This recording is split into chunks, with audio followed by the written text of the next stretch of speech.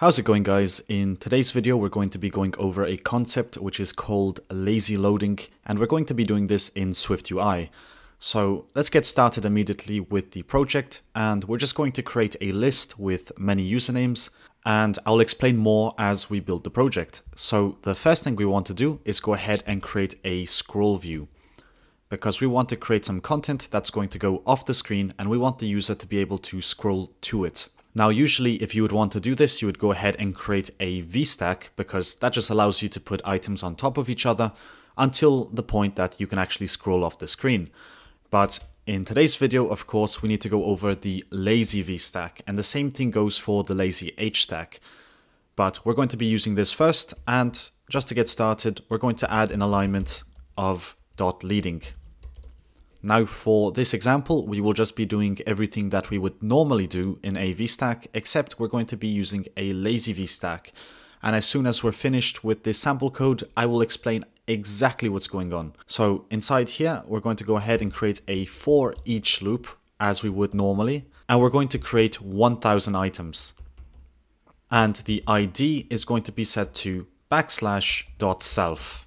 Then we will specify for each row in the following code, and we will edit that. Now, I want to mention that it's very important we do this with a LazyVStack, because you might notice immediately if you use a VStack alone and you try to loop 1000 items, your whole editor is going to lag a lot. But the LazyVStack will save us from that trouble. Now inside here, let's go ahead and provide an HStack with an image of system name, and it's just going to be person.fill.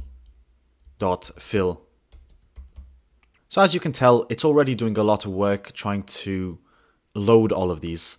But let's continue, and I will explain as we move on. Foreground color will be set to .blue.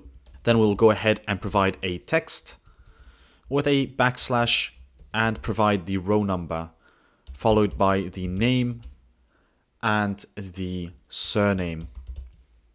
Now for each one of these rows, I also want to go ahead and provide a padding of 30. So we have less items on the screen to render. But actually with the code we've written so far, it's already going to be a good place for me to explain what I'm talking about. So just to explain a bit, when we use a VStack and we create 1000 items, all of these items are being rendered at the exact same time on the screen, which means even if we can't see it, they're still being rendered and requiring an immense amount of processing power. What the LazyVStack does is make sure that we're only rendering the items that are currently on the screen, which means instead of rendering all 1000 items immediately, we're only rendering what we can see on the screen for that moment. And when we scroll, it's going to render more items. So it's just telling the program that, hey, we can't even see what you're rendering, so don't render it until we get to that point of the screen. And just to demonstrate, we're also going to go ahead and call onAppear. So you'll notice that each time we create a text view in the for each loop, it's going to call this code, and we're just going to print row loaded. Now let's go ahead and run this program. So it's going to load here, and actually I need to drag this over there, because what's important is that we notice what's happening in the console. So let's take our emulator back and pay attention to the console.